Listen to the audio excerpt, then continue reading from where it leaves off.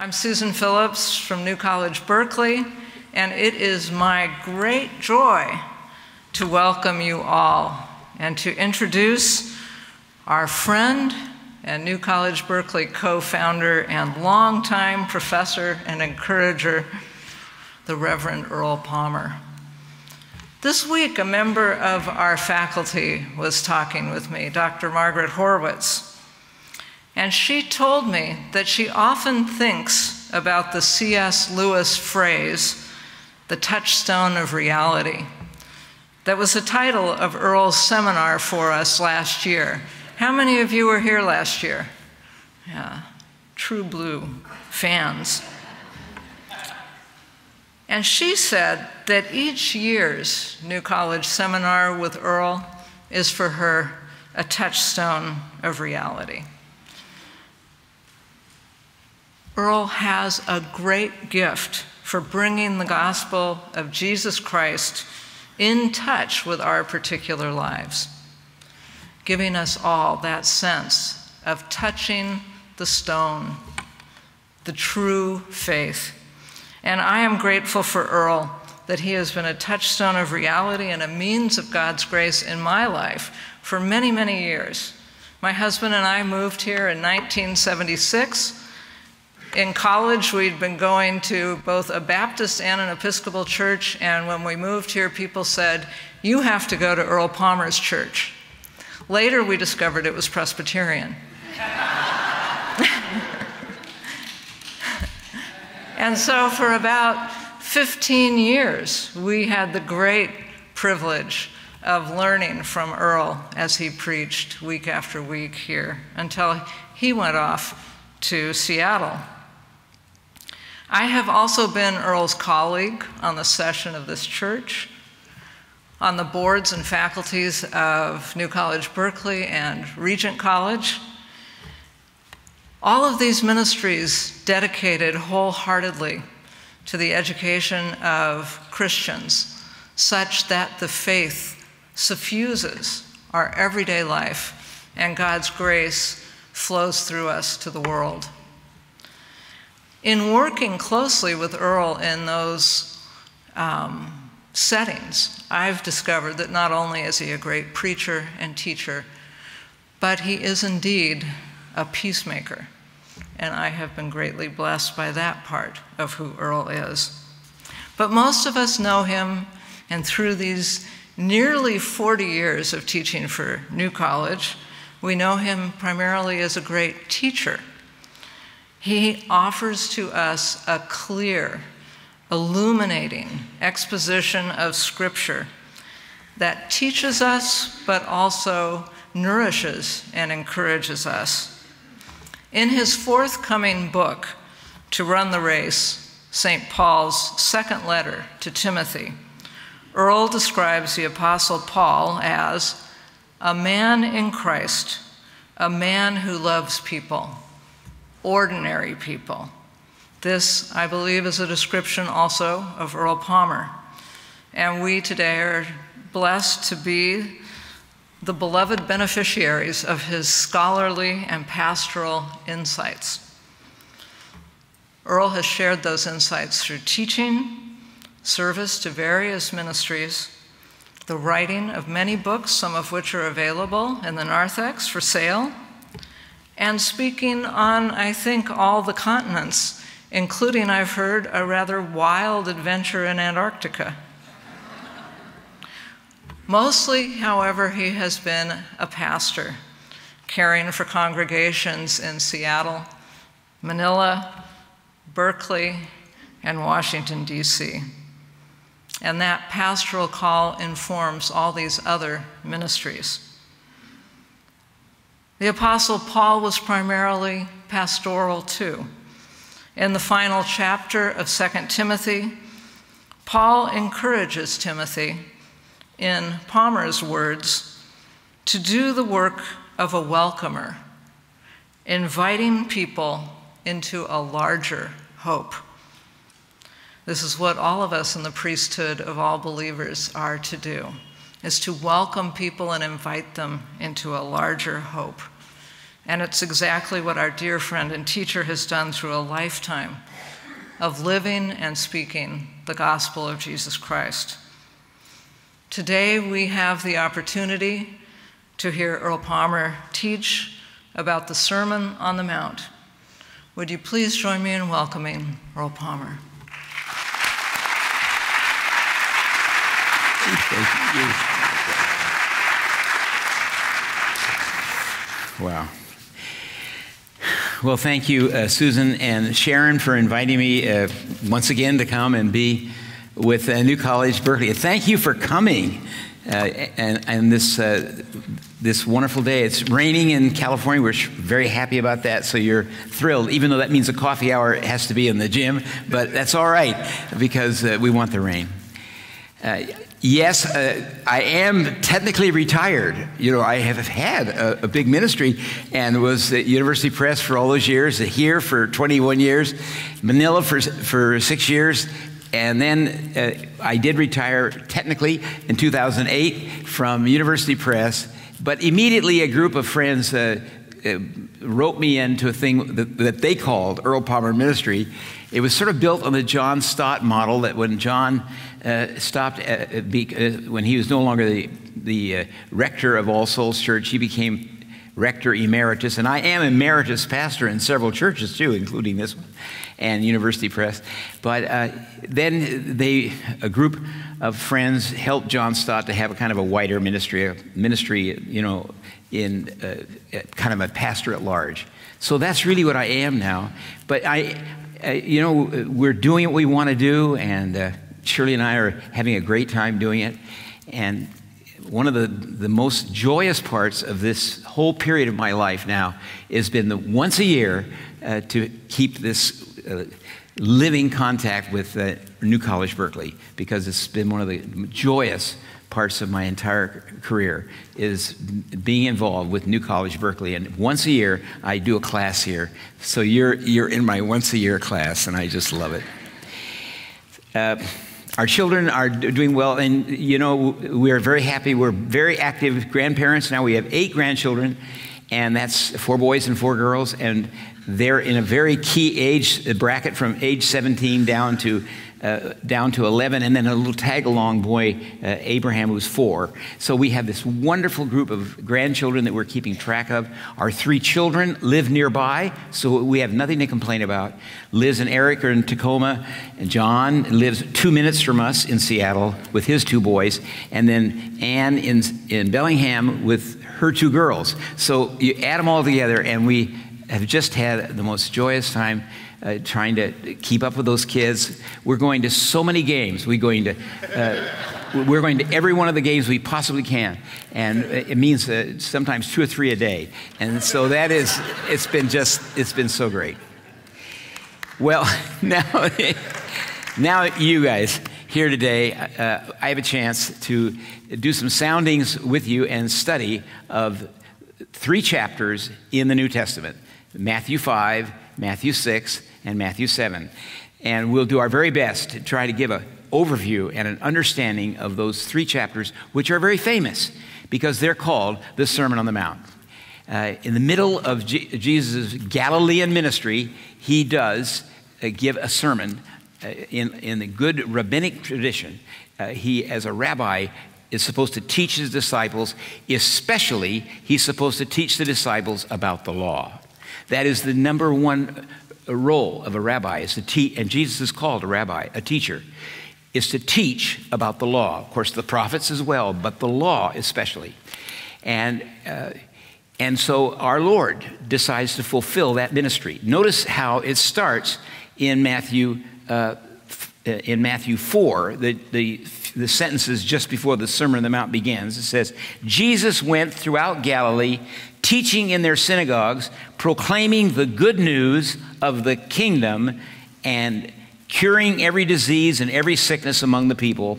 His fame spread throughout Syria, that'd be the northern part, and they brought to him the sick and those who were afflicted with various diseases and pains.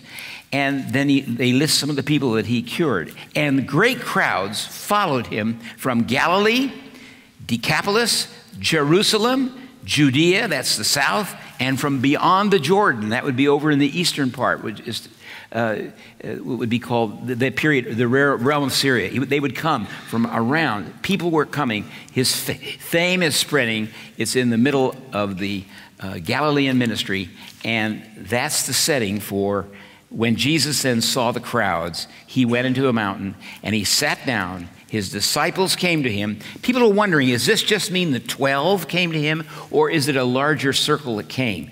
We're seeing that a lot of people are following him, and the word disciple just means followers. At this point, they're not apostles yet. They haven't been sent out. They're disciples. They're learners.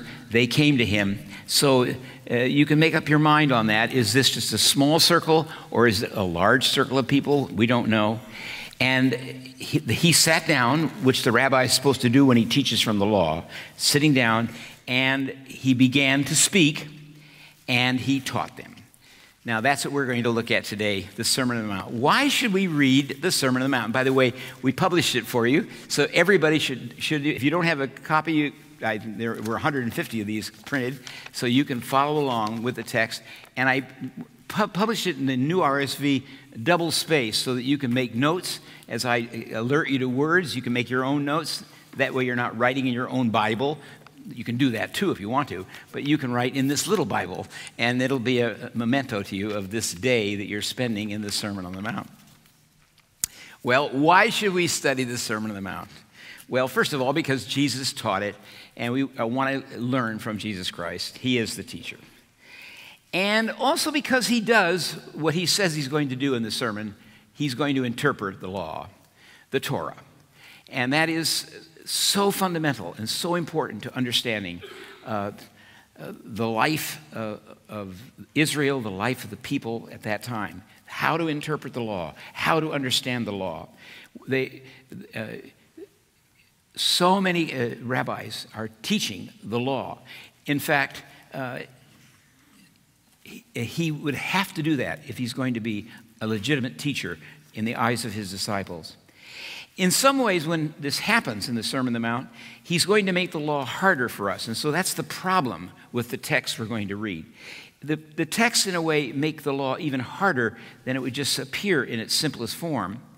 But in the middle of the sermon, Jesus is going to teach us how to pray. And that how to pray part is one of the most famous parts of the Sermon on the Mount. It is the Lord's Prayer. We get that in the middle of the Sermon on the Mount. So he will teach us how to pray. And in that prayer, we can ask for help. And then at the end of the sermon, the really good news, some people say, what is the gospel in this Sermon on the Mount? And the really good news of the Sermon on the Mount is the teacher himself.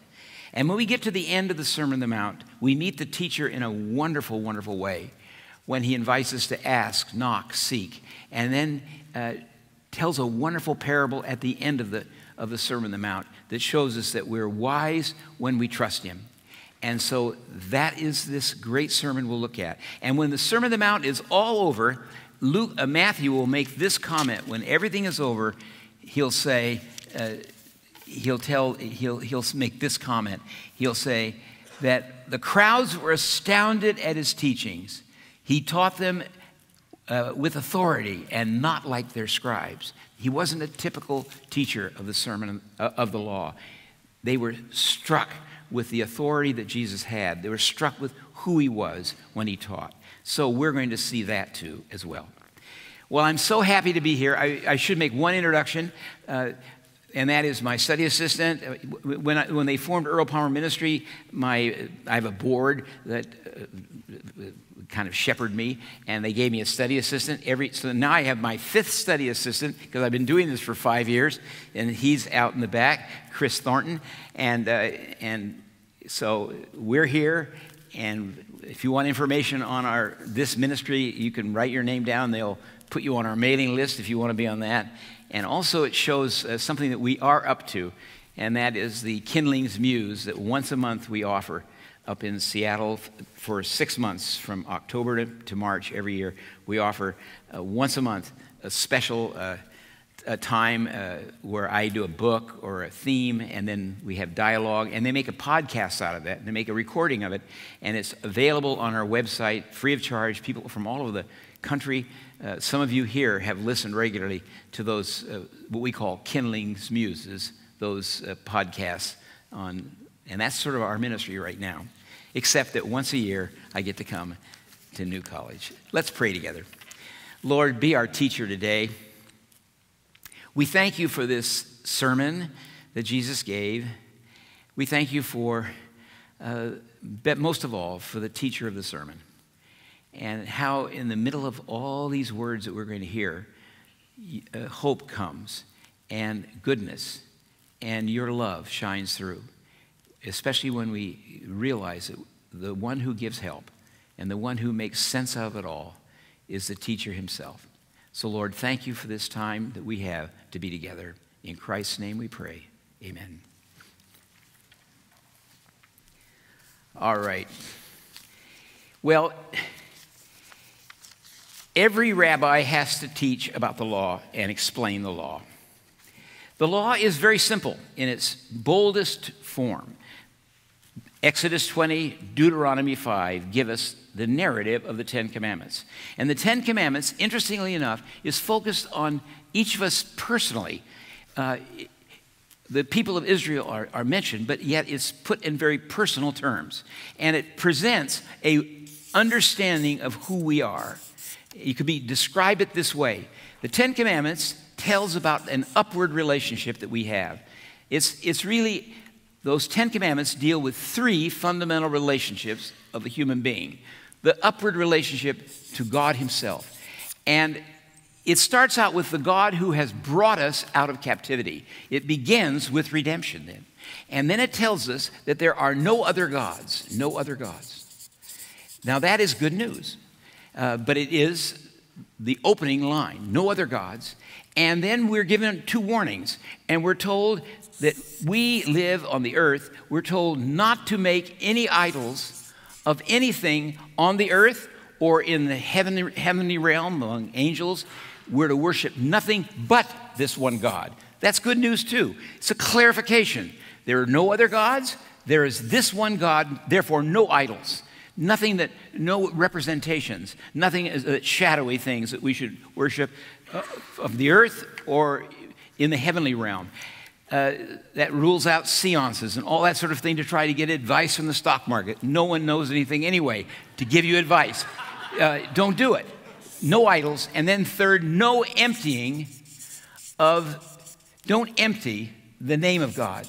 No emptying of his name. That is the word shwa. And that, by the way, interestingly enough, is also the word in the Old Testament for witchcraft. No witchcraft. No emptying or diminishing of the name of God. So those are the three, you might say, the first three commands all have to do with our relationship with God. The fourth command has to do with our relationship with ourselves. It's the great remembering commandment.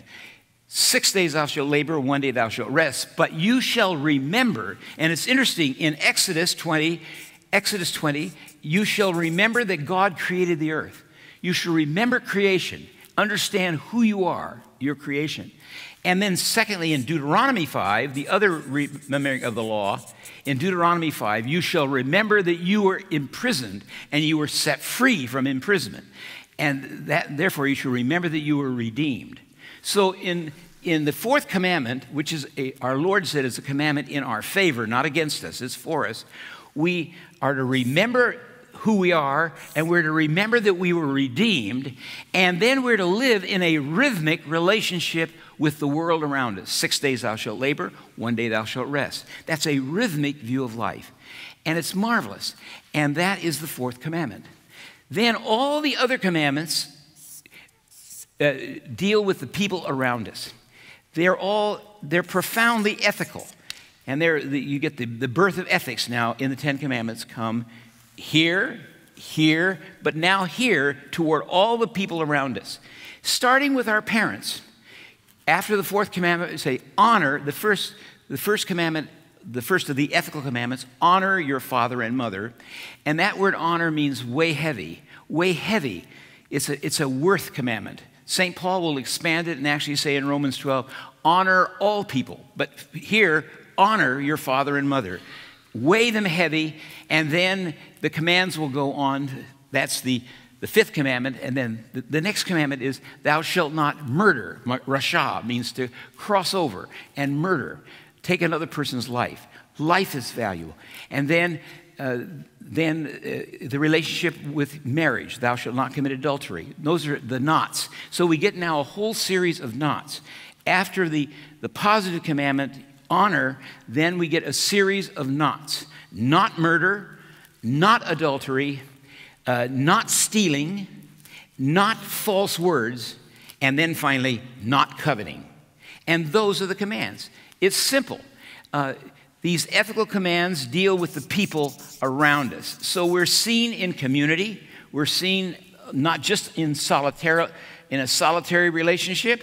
We're seen as rememberers, and then we're seen as people who relate, starting with your parents. Then it's interesting that thou shalt not cross over the life of another person, and then adultery, thou shalt not violate the commitment you made in marriage, and then not stealing, not false words, and not coveting. So Jesus now is going to take this law and explain it. The reason you say, why does he have to explain it? It's so simple when you see it in this basic outline of Exodus 20, Deuteronomy 5.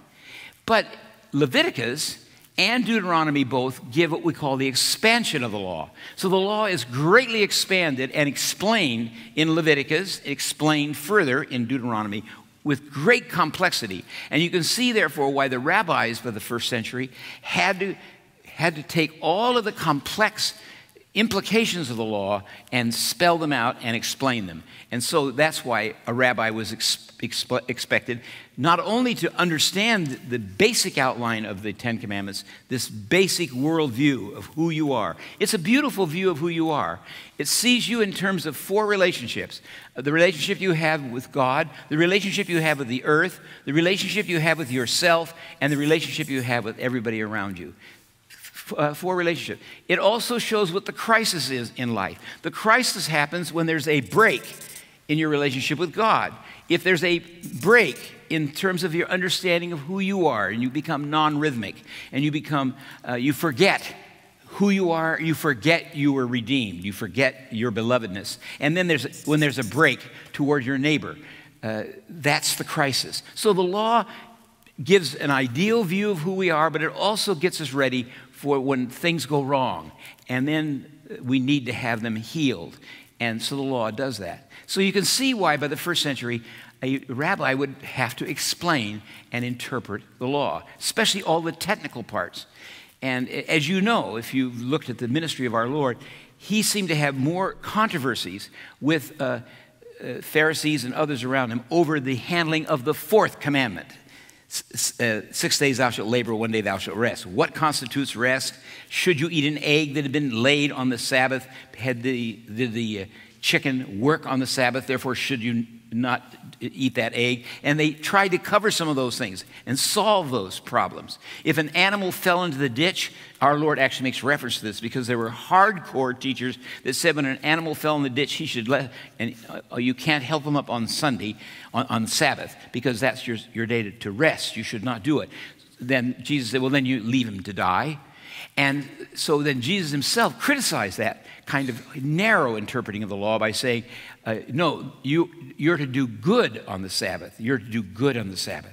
And so Jesus had to work with this Sabbath law because many people criticized him because they said he worked on the Sabbath, or he healed a man who then carried his bed on the Sabbath. So this becomes a controversial law. But then all the relationships toward your neighbor become complicated, and therefore they need to be interpreted. So you can see they need to have an interpretation of the law. Our Lord decides to use Psalm 1 and there are two Psalms in the book of Psalms that are called the Great Law Psalms, the Torah Psalms. One is Psalm 1, and the other is Psalm 119. Psalm 119 is actually an acrostic psalm, which goes through the entire Hebrew alphabet and honors the law, starting with the letter A, Aleph. and moves all the way to Tau and goes through the whole Hebrew alphabet with a poem about each letter of the alphabet to show how great the law is. That's Psalm 119. Psalm 1 is not called Psalm 1 just because it happens to have its numbering at that level. It is the most important of the Psalms because it is the great Psalm of the law. And Psalm 1 is, you'll see the outline for the Sermon on the Mount that Jesus uses will basically be Psalm 1. Listen to it. Blessed are those who do not follow the advice of the wicked, or take the path of sinners and the path they tread, or sit in the seat of scoffers, but their delight is in the law. And the word there is Torah. Torah is the Hebrew word for law. It means, it comes from the Hebrew word to throw the rock, to show you the right way. That is what Torah means. It's the law shows you the way you should go. So their delight is in the law, the Torah of the Lord, and on his law they meditate day and night. And then the psalm goes on with the promise. They're like a tree planted by the streams of water. Our Lord's going to pick up that image in the Sermon on the Mount. They yield their fruit in the season. Remember, he says you can tell a person by their fruit. That's right from this psalm. And their leaves don't wither. In all they do, they prosper. The wicked are not so. They're like the chaff that the wind drives away. In other words, there are consequences to when the law is broken. We saw the crisis of the law. When the law becomes crisis, it becomes a crisis of the breakage of the law. There's going to be consequences. And they'll be like, when the law is followed, there's good results. When it isn't followed, there's a crisis. And here's the description of the crisis. The wicked are not so. They're like the chaff that the wind drives away. Therefore, the wicked will not stand in the judgment, sinners in the congregation of the righteous. The law watches over the way of the righteous, the way of the wicked will perish. It perishes. Our Lord will, in the Sermon on the Mount, will follow that psalm. He'll have one reference to tree and fruit, but he'll end the psalm with his own parable, which is the same parable, but he improves it, that you have at the end of Psalm 1. Psalm 1 says a tree that, the good tree bears fruit. The tree that is not following the Torah is like chaff. It blows away. Jesus will say, the wise man hears these words of mine, builds his life on a rock. The storm comes, the wind comes, it blows against it, the house stands. The foolish man who hears these words of mine and doesn't do them is like a man or woman who builds their house on sand. The floods come, the winds come, the rain comes. It washes away, and great is the loss of that house. And that's the end of the Sermon on the Mount. Notice the same ending as in Psalm 1. So Psalm 1 is your clue to what Jesus is doing in the Sermon on the Mount. In fact, he starts the Sermon on the Mount the same way as Psalm 1 does. And, oh, by the way, the Psalm 119, remember I told you it starts with Aleph is the first word. And so Psalm 119 starts that the blessed is the person who follows the Torah of the Lord. Starts the same way as Psalm 1 with the same word, blessed. Now, the word that's used for bless in Psalm 1 is a Hebrew word. It would look like this in English, ashar. If you're Hebrew, it would be like this. You know, Hebrew only has 3 letters for every word. They don't have vowels, only consonants, except the one sort of vowel in Hebrew is the aleph, A-S-R, ashar. There are 2 words for bless in the Hebrew vocabulary. One is this word, ashar. The other one is the word barak. Again, in Hebrew, only 3 letters, 3 consonants for every Hebrew word when you're putting it in English. Barak. And barak would look like this in Hebrew. And it means to bow. So these are the 2 great words that are translated bless in the Hebrew Bible. The one Barak is used since it's the second letter of the Hebrew alphabet, it's the second poem in 119 is Barak, the blessing that comes from God for us when we follow the law. And you see that here. But Barak means bow. It's the Hebrew worship word. And for instance, Psalm 103, bless the Lord, O my soul, and all that is in me, bless his holy name. That is the word barak, bow. It's the worship word. The only thing about Hebrew, though, that's interesting is in Hebrew, when a word does double duty, which the Hebrew language being a more primitive language, words do double duty. For instance, when the word barak is used for God, and it is used in the great Numbers 6 blessing. Remember when the blessing was given to Aaron? The Lord bless you and keep you. The Lord make his face shine upon you and be gracious to you. The Lord lift up the light of his countenance upon you and give you peace. The great blessing, the greatest benediction in all the Old Testament. That word for bless there is barak.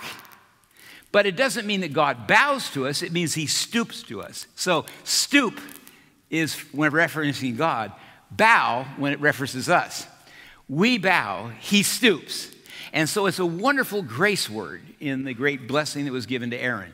The Lord bless you, see, stoop toward you, and make his face shine upon you, that's truth, and be gracious to you, there's love, and give you shalom, peace, fulfillment. That's the tree that bears fruit, see? That's the great blessing.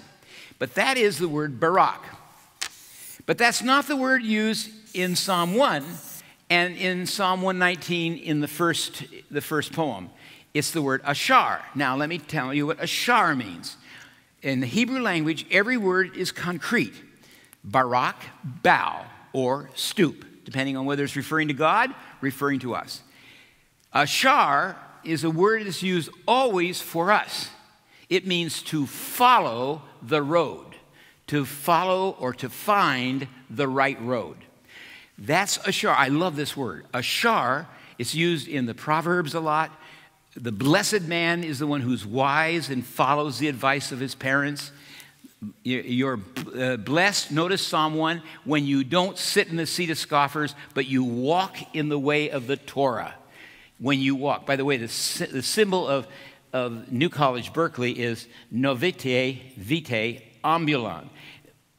Life, or new life, walking. New life, walking in Christ.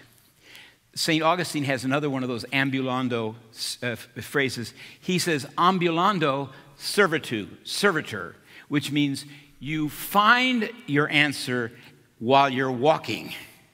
While you're walking, you find the answer. Miss Mears put it this way, you can't steer a parked car. The car's got to be moving if you're going to steer it. And so that's ambulando servitude. That's St. Augustine. New College comes close to it with new life, walking in Christ. Walking. Notice that's Psalm 1. You walk and you find the truth. Ambulando. See? Ambulando servitude. If you want to make that little Latin quotation as one of yours to put in your Bible, ambulando, servitude. You find your way when you're walking. C.S. Lewis puts it this way. Remember when Jill falls and starts to cry, and then Lewis makes a great line. Crying is all right in a way as long as it lasts, but sooner or later you have to stop, and then you have to decide what to do, or where to go, or where to move. Just can't sit there. See, Jill is weeping. And then Lewis makes this little aside comment. Crying is all right in a way while it lasts. You got to cry. But sooner or later, you have to stop. And then, ambulando, you have to decide where to move, what to do.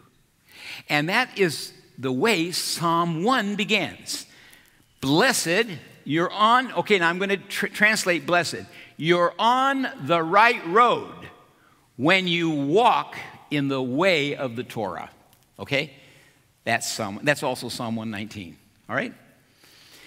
Now, Jesus is going to start the Sermon on the Mount not just with one blessing, but he's going to do a little bit of overkill. He's going to start the Sermon on the Mount with 9 of these blessings. But they're all, though he's using the Greek language and uses the word makaria, which is translated in Greek as a weak word in Greek, unfortunately. Makaria in Greek means happy. And so many translations of the New Testament will say, happy are the poor in spirit. And we'll get the blessings, they're translated happy.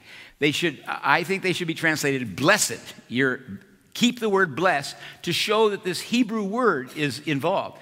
Jesus is speaking in Greek because our Lord taught mostly in Greek because people wouldn't understand his northern dialect. But he would use the Greek, but he's thinking in the Hebrew underneath it. He's thinking Psalm 1. He's thinking Psalm 119. You're on the right road. And that's the way the Beatitudes make sense. So now, with that, let's move into our text. Notice how the text begins. Now you can just follow in your printout. When Jesus saw the crowds, he went on the mountain, sat down. The disciples came to him. He began to speak, and he taught them, saying, "Blessed are the poor in spirit. Theirs is the kingdom of heaven." All right? You're on the right road when you're poor in spirit. By the way, the word spirit there means small case. That's not referring to Holy Spirit. It's referring to our spirit. And again, there's an example of where a word does double duty. Spirit in the New Testament sometimes referring to our spirit, our wind, or who we are. See, we talk about our spiritual state is who we are. And so that's the word. Sometimes the word psyche, soul, is used synonymously with spirit. But here it's spirit. It's the wind. It's the wind of who I am. The wind that's blowing through me right now is poor. It is in need. It's parched. It's dry. It's poor. And I know it.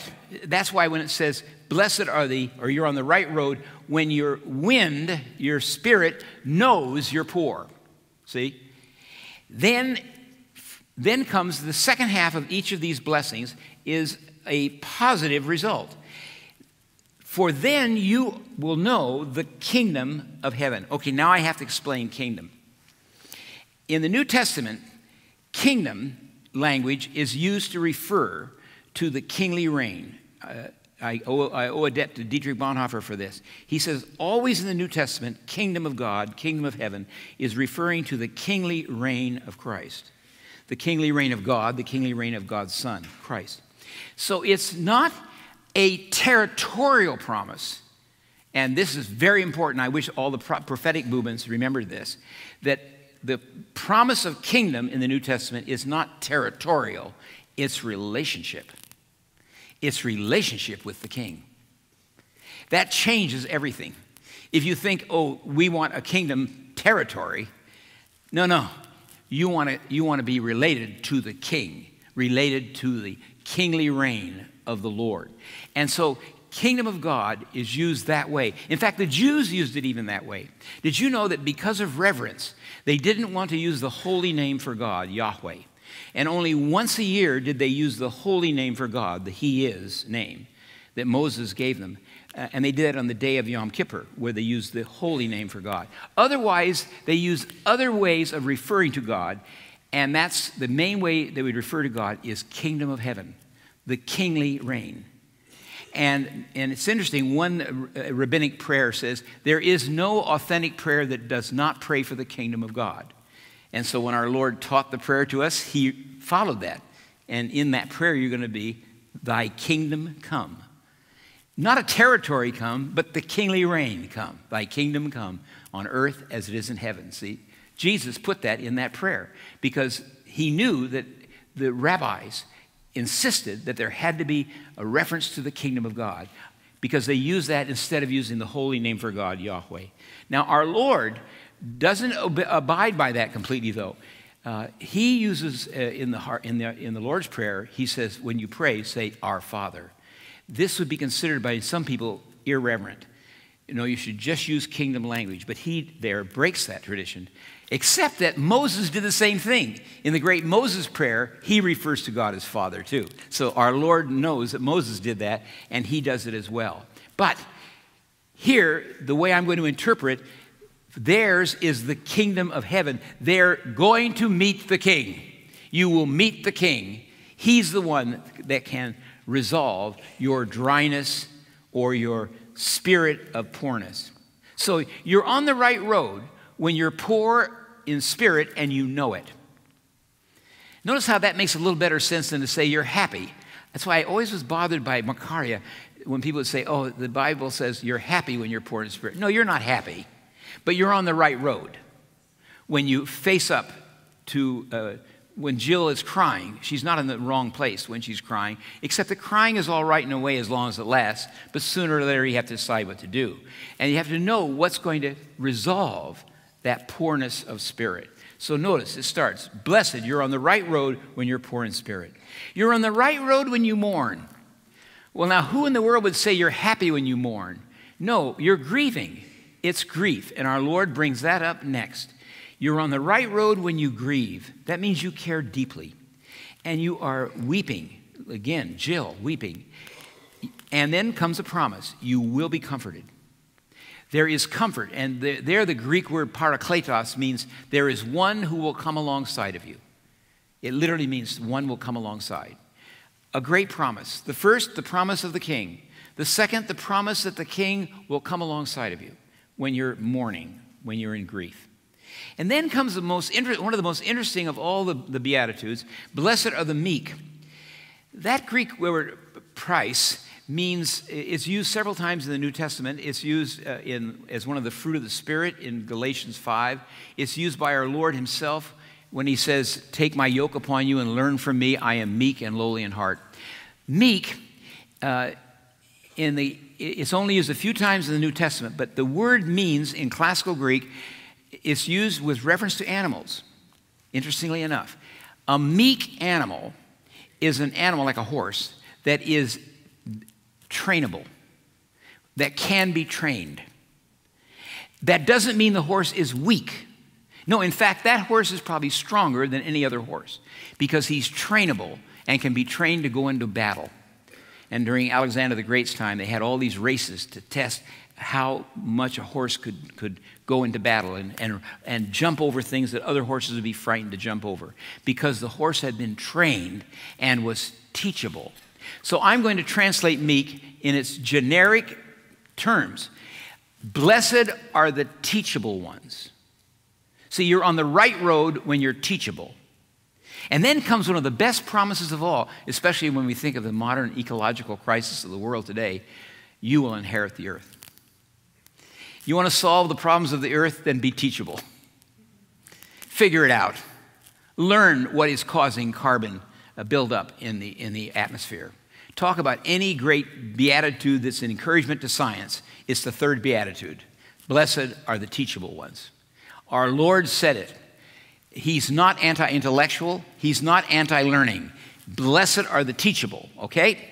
Then you will inherit the earth. Notice how all these blessings are having to do with that picture I drew of man, his relationship with God, relationship with his neighbor, relationship with the earth.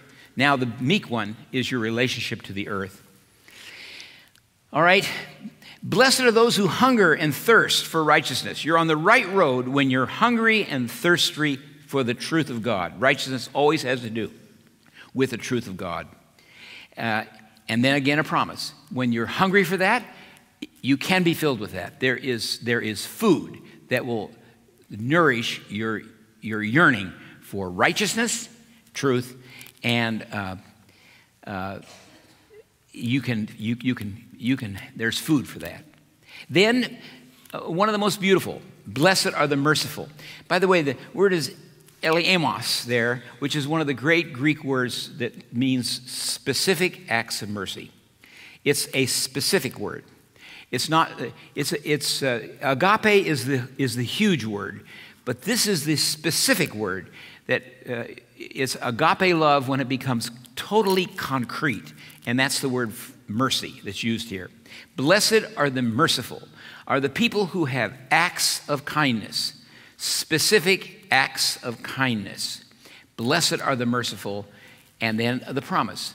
There is mercy that you will find. When you are merciful, you're going to find more of the same. That's the promise. Then blessed are the pure in heart. The word pure means clean here, but it means uncluttered too. The uncluttered heart. Our Lord will have references to this in other ways too. The uncluttered heart. The heart that is able to focus because it's been cleaned of dirt and clutter. And then the promises, and you'll see God. God can be seen. God can be found. and you can meet him. And so blessed, you're on the right road when your heart is not cluttered. And then peacemakers. You're on the right road when you're a peacemaker, when you're endeavoring to slow things down, not just to have a truce, but to have shalom and peace. And then comes another beautiful result, a beautiful promise. You will be called children of God, because God's children are involved in peacemaking. And then comes two hard ones. Blessed, you're on the right road when you are persecuted. This word persecute is one of the harshest words in the Greek vocabulary. The word in the Greek vocabulary means diagonemos. Diagonemos means to literally run down. It was used in the gladiator games when they would put chariots in the circus, and they would run down people that were running around. Criminals would be thrown down, and sometimes Christians, after Nero accused the Christians of arson, he put Christians into the arena, and gladiators with chariots, we're told that sometimes Nero himself rode in the chariots, would run down these helpless people. And that became the Greek word for persecute. To persecute means to run somebody down into the ground. To run someone down into the ground. And it's a harsh and horrible word. And our Lord decides to put that word in the Beatitude. Blessed if you're being run down, and it's because of truth. Now he repeats the opening one. The king is there. You will meet the king. The kingly reign you will meet. He is there in spite of that persecution. And then finally, he has one more on persecution. Blessed are you when people revile and persecute you, utter all kinds of evil against you falsely on my account. Rejoice and be glad. Your reward is great in heaven, for the same way they persecuted the prophets before you. In other words, you're in good company, and yet the Lord is going to resolve and fulfill your life in spite of that harshness that you're in the midst of right now. So they're the 9 Beatitudes. There are 9 blessings. And in these 9 blessings, notice what's happening. In the 9 blessings, this ashar word is what is the key. Always translate these Beatitudes, you're on the right road. You are on the right road, even in these harsh issues like grief and the sense of poverty of spirit. It's the right place to be. Pascal put it this way: it's good to be weary and worn out so that you may open your arms to the Redeemer.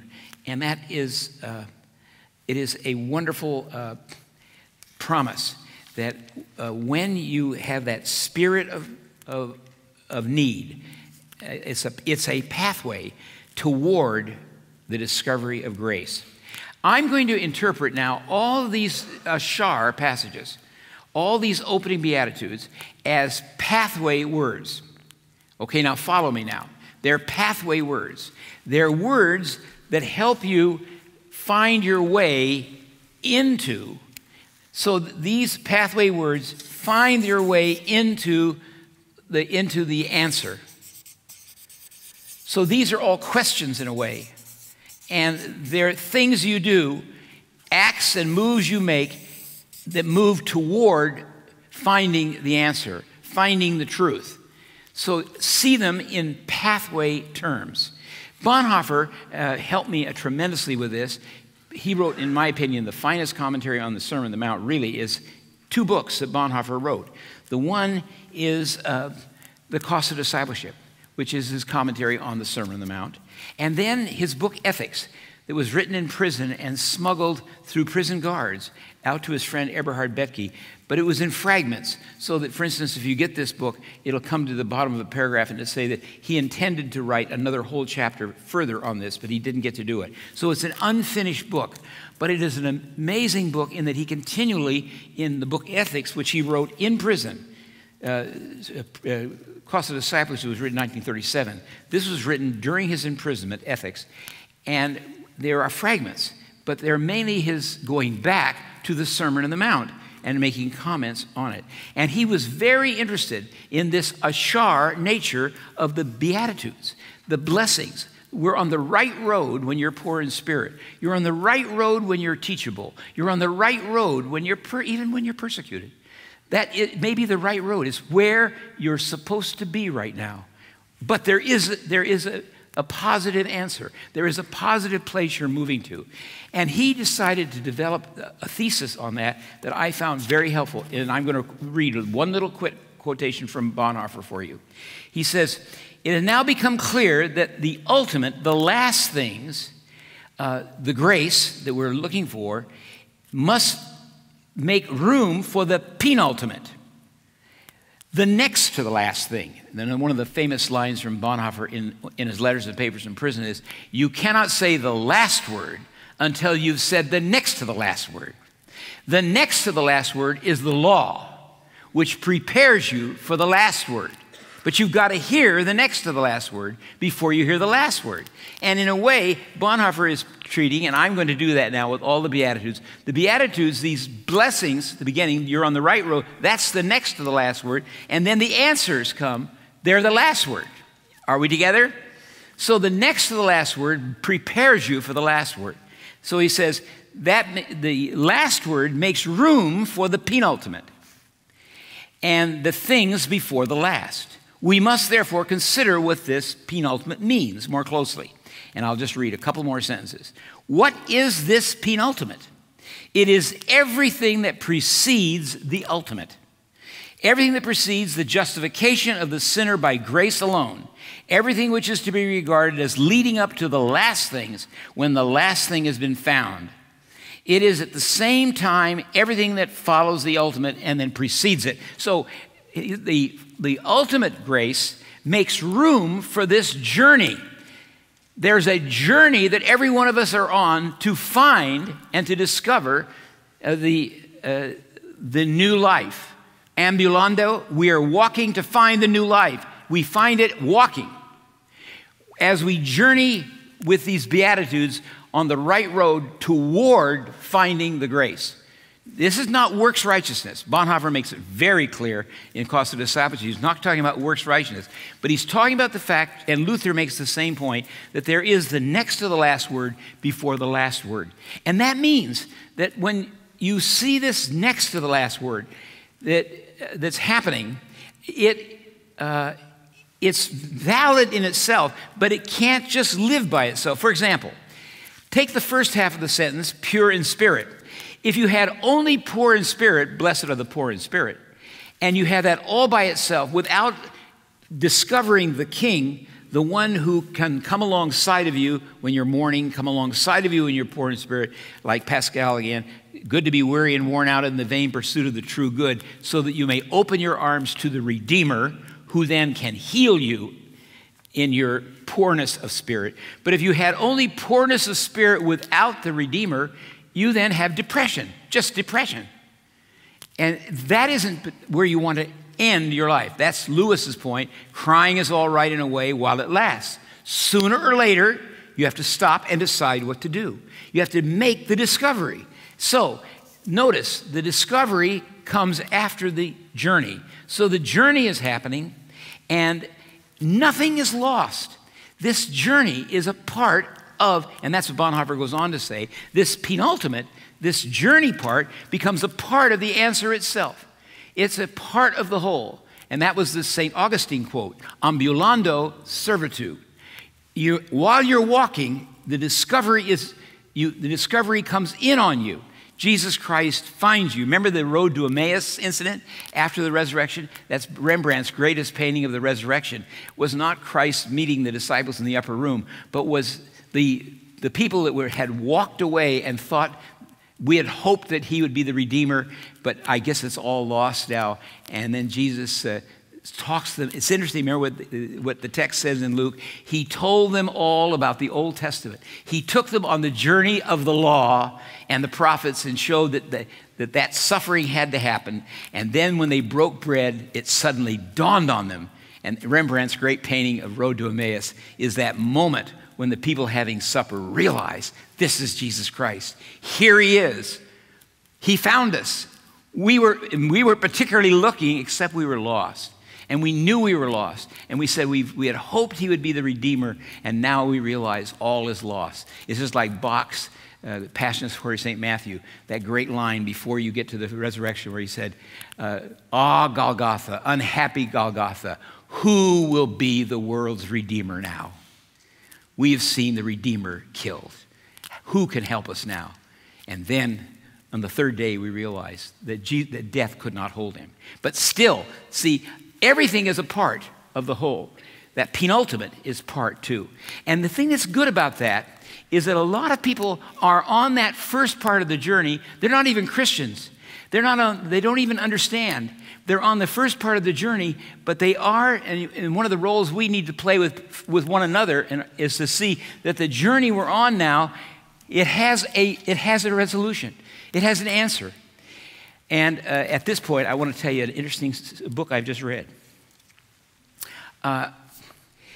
This is a great book.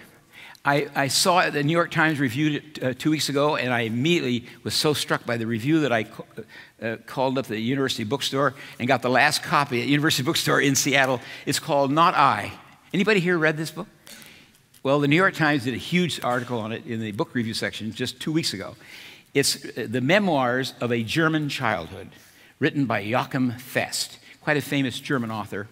And it was published, actually it was put into print in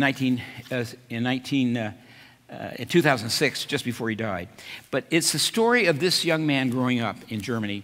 He was born in 1926, Joachim Fest, and he grew up in a German family. And in the beginning, the book he tells you at the beginning is mainly about his father. His father was a Roman Catholic headmaster of a school in Germany. And in 1933, he was a part of a Catholic action group of Catholic laymen. And when Adolf Hitler was able to become chancellor and took over and then exercised tremendous control over the schooling and everything of the German society, he was called in and was dismissed from his headmastership because of being in this Catholic men's group that were. And he was opposed to what was happening in the Third Reich at that time, and he had been sort of outspoken, so he was fired. And that happens at the beginning of this book. And he had 3 boys, his oldest son, Wolfgang, and then his son, Joachim, and then the younger son, Winifred, and then 2 daughters. And he took his boys, who were the older boys, and he took them... And this book tells a story of how they had dinner every night. They had 2 dinners. They had the dinner for the younger girls, and then the older boys had dinner with the mother and father later. So the girls ate first, but the boys ate with the father and mother after because the father wanted to talk politics with them and wanted to explain what was happening in Germany right in front of their eyes. And he had the first time they met, after he'd lost his position and everything was really, and he never got his post back until after the war. But he gave them a saying. In fact, it becomes I'll write it down for you because it became very important in the life of this book. He took his boys into his confidence, and he said, "I want you to memorize this. Don't write it. I want you to memorize it, and don't tell anybody. It's just ours." And so he gave him this great Latin quotation: "Etiam si omnes ego non!" Exclamation mark. And they would memorize this, and it was going to be their life verse for these boys from this father, this Christian father with his boys. And it was this. It's a quotation from Matthew 26:33. "Even if all others do, I do not." And that's what this book is all about. And like the father did not allow his boys to join the Hitler Youth. And he got into great trouble for this. And one way he got out of it was he got the boys moved to another school, and then they didn't force him to join the Hitler Youth there. Though the boys all ended up in the army, so did he end up in the army. He ended up in a Russian prison camp, almost died. Joachim was in an American prison camp for 2 years, and his other brother was able to evade the draft at the last minute because he was only 17 years old. And then his older brother was killed in the war. So, but they all ended up in the army. But this young man is the writer of the story. But they had this etiam si omnis ego non. Others, even if all others do, I do not. And that was the way the father kept their sanity. And he tells about how they kept their sanity through all of this. And it was very difficult and very heartbreaking. And he goes into all of that. But at the end of the war, an amazing thing happened. Or I should say that during that time, there were 3 occasions where the Gestapo raided their house to search for, they were mainly searching for documents, these Catholic documents that they wanted to find, and then they could put the father in prison. His father's name was Johannes. And on 3 occasions, just before the Gestapo arrived, a mysterious anonymous phone call came saying, "They're coming to your house." And then he would put the phone down, and that gave them about 30 minutes to put everything away and hide stuff. And then the Gestapo came and did 3 investigations of the house and never found anything. When the war was over, he met a man whose name is Fengler, who was a very key Nazi leader. They lived in Berlin, so it was in Berlin. And he was a member of the Nazi party and a very key player in that whole period. My father, he met him and they wanted to talk, and he realized that Fengler wanted to. He said, "I did not want to drag Fengler into a political argument."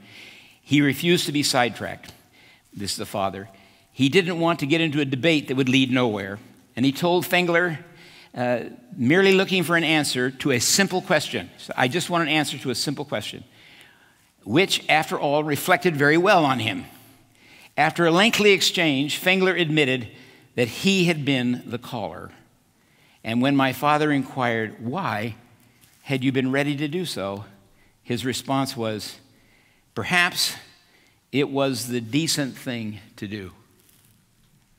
This guy stayed a Nazi, and in fact, when Fengler's father met with him, his father now had been rehabilitated after the war and became, again, a headmaster, was quite a prominent person in Germany, and he could have written a document for him to get Fengler off of punishments from the Allies, because he had been a member of the Nazi Party. And he said he did respect him because he didn't ask for an exoneration certificate. He didn't ask for it. But he did admit, finally, that he had called 3 times, though here he was involved with the Gestapo, called 3 times to protect this family, even though he was so angry at this family. There's one scene where he comes to the house and warns them that if your youth are not in the Hitler Youth, and if they're not in it, you don't realize how much you'll have to pay for that. And then they got the kids to move to another school, so they didn't have to join the Hitler Youth until they got in the army, of course. But then they were in the army. But isn't it interesting? Fengler showed an act of mercy. He's not a Christian, and yet he showed an act of mercy. And that act of mercy is, again, a part of a pathway. It is a pathway. It's a pathway toward the discovery of mercy. That's what it says. You will discover mercy. When you take that merciful route, you will make that discovery. C.S. Lewis tells a story that in Surprised by Joy, that when he was in World War I, he was in the Battle of Somme, and one man that was his commanding officer who was killed right in front of Lewis's eyes. And that's why Lewis carried shrapnel the rest of his life. But a man named Johnson, and he said, God rest him, he would have become my lifelong friend had he not been killed. And he tells the point that this man Johnson, who was not yet, he says, not yet a believer, but he was one who led me toward the importance of goodness. And then he makes this comment about having read Chesterton. He says, whenever I saw goodness, I admired it, though I had no intention of being good myself. But when I saw goodness, I admired it. I respected it. And I thought to myself, that's a little bit of what Bonhoeffer's getting at about penultimate versus ultimate. When you see mercy, and did you know that Bonhoeffer's books, like this book, Ethics, was smuggled out of a very high-powered SS prison camp. He ended up in Schlossenburg, where he was then executed. But his documents were smuggled by many guards, and that's how Eberhard Bethke got them. Guards who were merciful, who cared, who reached out to Bonhoeffer. Then there were horrors that were going on in the Nazi regime, but yet those acts of kindness were happening, and they were what Bonhoeffer calls, they were penultimate. They're not the ultimate, but they get there. It's sort of like Lewis has a line that sometimes when you see a stream coming down, at the lower reach of the stream, you see some signs of grace, and they're happening down here, but there's a higher part of the stream that you're not even aware of at this point. And the person that's doing it is not even aware that that grace is coming from a higher source. And it's your job to point them toward that higher source, to find that higher source, which is the source of that kindness. But when you see the kindness, you're grateful for it. You're thankful for it. You're thankful when you see the fact that this man, Fengler, 3 times phoned these people that he was angry at and protected them from the Gestapo raid, knowing that his father would have been put in prison. So he did that. He said, and I love the line, it just seemed the decent thing to do. Wow, the merciful thing to do. So that's why the New Testament never makes light of mercy, never makes light of when you see it, wherever it comes from. Does that mean that that mercy is equal to our redemption? No, but it is preparing us for the redemption. It's preparing us for the fulfillment. And that's the way I believe the Sermon on the Mount begins. It begins that way. And now we move on to 2 great statements that follow this, and then we'll take our coffee break. As soon as these 9 blessings, these 9, and let's now use this language, these 9 roadways that Jesus is giving, and that's why Ashar is dominating the theme. These are roadways that will bring you toward Jesus Christ. By the way, can I say that with regard to Bible study? I've made a point of this. The other day I did a Kindling Muse on how to study the Bible, and I said, you know, my philosophy on studying the Bible when I had small groups, and the small group that I was in right here at Barrington Hall was that way. I say to people when they're reading the Bible like you read any other book. You don't have to say, this is the Word of God when you're reading the Bible. Just read it. Read the text. And you don't even have to agree with everything in the text. When I led little Bible study groups when I was at Princeton, I figured some weeks Paul wins, some weeks he loses with this group. But sooner or later, the text would always bring the reader to the living center of the text, who is Jesus Christ. He is the one who wins our respect. But the text brings us to him. And that's why you don't have to start reading the text by saying, this is the Word of God. You don't have to do that. Just read it like you'd read any other book. In fact, Karl Barth's great commentary in Romans, which converted him, just like Luther's commentary in Romans converted him. And that's when Karl Barth became a Christ-centered man. But when he wrote his commentary in Romans, some critics said to Barth, they said, you are a bibliolater. You're worshiping the Bible. And so in his 3rd edition, so yes, when you get the Barth commentary in Romans, you should get all the editions. Because, I mean, the introductions to all the editions appear in the Oxford, if you get the Oxford copy.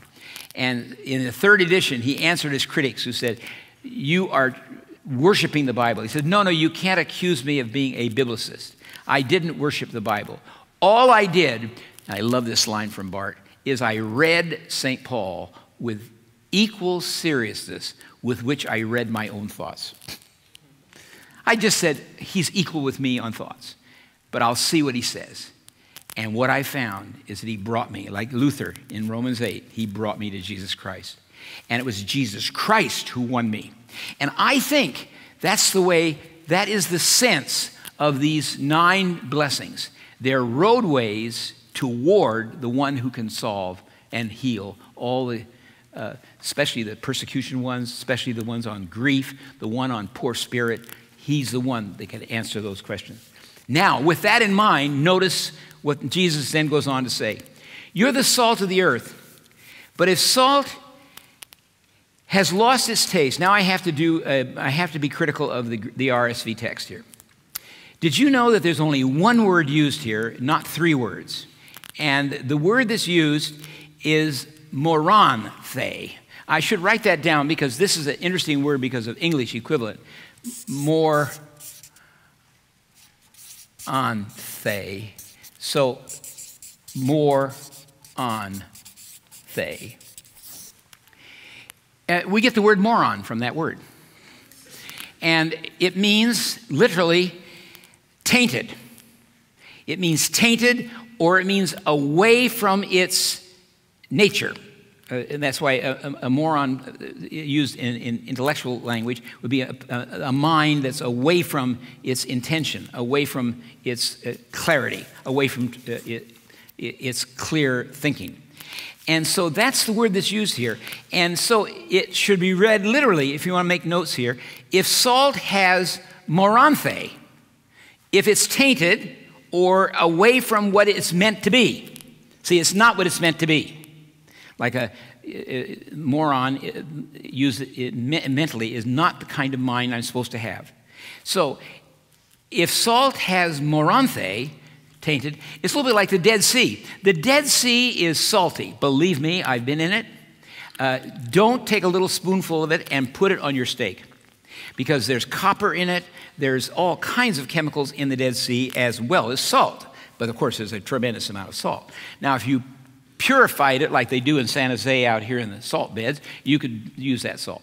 But otherwise, don't take a spoonful of the East Bay, which is salty, and put it on your meat because it's moranthe. It's tainted, okay? It's contaminated. It does have a use for the pathway. Notice, use it for the pathway where you don't want anything to grow, okay? And believe me, if you brought a bottle of Dead Sea water back and put it on your pathway, you will not have any problem with weeds on that pathway. Believe me, nothing is going to grow on that pathway if you could get a quart of Dead Sea water and bring it here. Maybe even Great Salt Lake water. But notice, if you are the salt of the earth, but if the salt has moranthe, if it's not what it's meant to be, if it's not pure, if it's not true salt, okay, it can't be restored. It's no longer good for anything, but it is good to throw on the path. All right. Now, I want to be really careful here with you now. He's talking to these disciples and saying, you're meant to be salty. Don't treat this passage as if salt were a spice. And I've heard whole sermons on that. If you've lost your tang and you don't taste good anymore. No, salt in the New Testament era was used to not to purify, but it's used to preserve fish. It's a preservative. And so he's saying you're a preservative. You're meant to be a preservative. But if you're moranthe, if it's contaminated salt, you won't be a good preservative. You'll be good, though, for the path. I don't think he's saying you lose your salvation. I'm going to make that on the next point, too. Some people misinterpret this. He's not saying, oh, if you're the salt of the earth, but if the salt is contaminated, then you lose your salt. You're no longer salt. No, you're just contaminated salt. So we can't use you on steak. We can use you over here, all right? So, in other words, you're not being able to be used the way you should be used, okay? You're not on the right road in that sense. So, but don't now overread this and say, oh, our Lord now here's one of the hard sayings of the Sermon on the Mount. He's now throwing you away. No, and now hold that thought with the next one. And you are the light of the world. A city built on a hill cannot be hid. No one, after lighting a lamp, puts it under a bushel, but on a lampstand. It gives light to the whole house. In the same way, let your light shine before others so that they may see your good works and give glory to your Father in heaven. Now, this is a little milder and a little calmer illustration or parable, but it's really the same parable. He is saying, you are light. Notice, first you're a preservative, and you're meant to be a preservative. And you are light, he's saying. You're meant to be light. Well, light should not be hidden under a sheet. It shouldn't be hidden. It should be out where it can be seen. All right. So if it's hidden, it's not what it's meant to be. Okay? Now, with that in mind, I'll give you another text to look up on your own when you get home. Read Revelation 2, the church at Ephesus. There are 7 letters written to 7 churches, and the first letter is written to church at Ephesus, the most important church, where John was actually the bishop. And he says, he honors the church of how they're very strong against false teaching. They don't allow false teaching. And so he honors them for that. Wonderful, wonderful church. You don't allow false teaching. But I have one thing against you, he says. The love you had at the beginning, you left behind. Just one little problem. It just happens to be the greatest commandment. But you left that behind. You got the light commandment. You're shining your light. You don't like the Nicolaitans and all that. Good for you. Good, good, good. You do not tolerate false doctrine. Good, good, good for you. There's only one problem. The light, the love that you had at first, and literally there, you left it behind. And then you know what he goes on to say? He said, I want you to repent. And if you don't repent, now here's the part again that's been misunderstood by some people. I wrote a book on Revelation, so I'm up on this right now. He said to them, if you don't repent and return to that first love, I'm going to remove your lampstand. Now, that doesn't mean they're not going to be saved, but he's not going to use them to light any paths. You're not lightable. I don't want people illuminated by you. You're too negative. You're too angry. You're too bitter in your battle against injustice, in your battle. That's why some revolutionaries are not fun to be around. You're just not any fun.